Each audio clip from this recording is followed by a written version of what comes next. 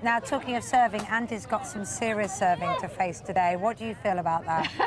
It's a really tough match. I mean, nobody wants to play Ivo Karlovic on grass. He's 6'10", so his reach when he serves is probably about 8'10". So it's like somebody serving at you coming out of a tree. It's very, very tough. I mean, his ace count at Wimbledon this year is just phenomenal. So it's going to be very difficult, and it puts pressure on you to hold your own serve, and you can't lose your focus at any point. So it's going to be a tough one today, I think.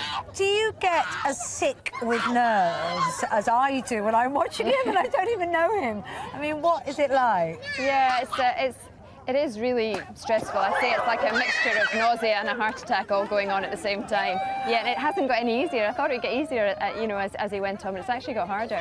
Now, you're going to be seriously hoping, aren't you, that he does it, finishes off the match, obviously wins, but quickly, because your other son, Jamie, is coming up straight after, isn't he? Yeah, his third match on court 12. They're playing the defending champions, Pospisil and Sock in the doubles, so he's got a tough match as well. So very much hoping they won't be on at the same time. Yeah. Should we be at all worried about Andy's shoulder, because he had to stop on Saturday for that, didn't he? Is that a real problem that I think it's just a precaution. You know, if you feel something, the best thing is to get it dealt with straight away. So I think he practiced yesterday and he was feeling good. So fingers crossed. Because there has been a bit of controversy over. He said that he felt there shouldn't be injury stops because Shephard stopped as well, didn't he? Do you think sometimes there is too much stoppage?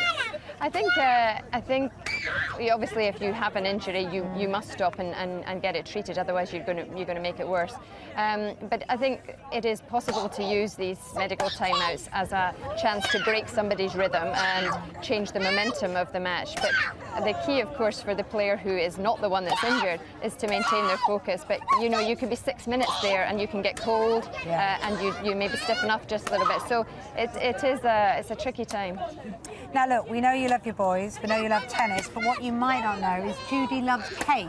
I know your style, Judy. I do. Now, we wouldn't ask you to choose between your boys, but can you choose between these cakes? So Andy is chocolate, Jamie is Victoria sponge. Oh, Victoria sponge. Oh, Jamie gets it, no doubt at all. You can't choose between fabulous, I love it, thank you. We're going to have a feast, aren't we? So are they both going to do it today? I hope so. I hope so. I hope so. Said like a mum, with true feeling. You wouldn't want to be in her shoes, would you? Even if it had gone to the striker couldn't have hit it so well. It just in a freak. How have you spoken to her? How's she doing? Yeah, I've texted her. I've spoken via messaging. Obviously with time difference in Canada. She's getting there. She's getting there. She's devastated.